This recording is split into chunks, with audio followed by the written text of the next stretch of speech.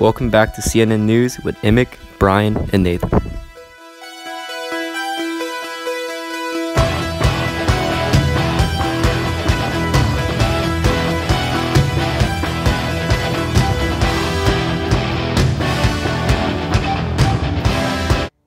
Hello, and welcome to CNN News. My name is Brian Hope. And this is Emick Ishinak. In 2011, a series of natural disasters led to several explosions within the Fukushima nuclear reactor site.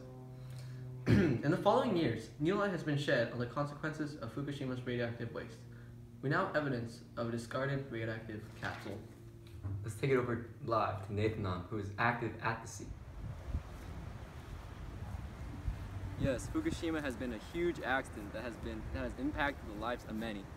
Today we are live at the scene, at the Fukushima nuclear plant.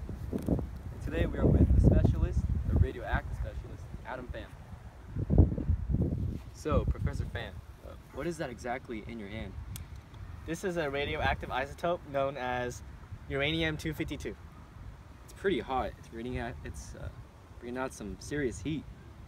Well, that's because it is giving off radiation in the form of heat. This has a half-life of over 4.47 billion years. That's a lot. Well, is it safe to touch? Well, actually, if you hold it in your hand for over 30 minutes, you could die. You could hold this again. Alright. And then, so do you know that the thing you're holding in your hand is affecting the lives of millions in this world? Oh, well, yes I do. But some companies such as TEPCO have actually been researching ways on how to take care of this problem. For example, they have made containers that can contain these radioactive waste for long periods of time. The real problem is actually where and how will we contain it, and how will we make sure it does not release into the environment. So, has the government done anything to help the people out?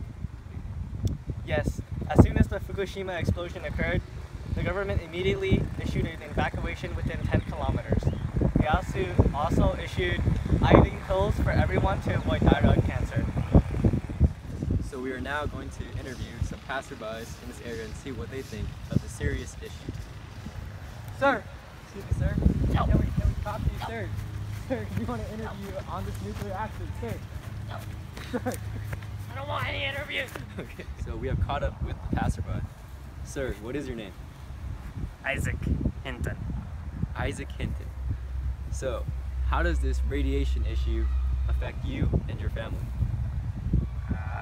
I'm afraid me and my family are going to suffer from thyroid cancer. Thyroid cancer.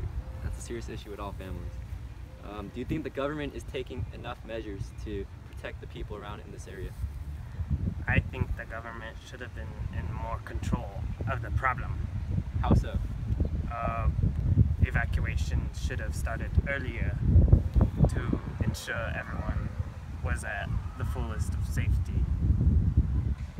Okay, thank you, sir. The Fukushima accident has been characterized as a level 7 accident, the same as Chernobyl. Efforts to clean up highly contaminated areas are generally failing because melting snow and rainwater run off the contaminated hills and return to recontaminate homes and land.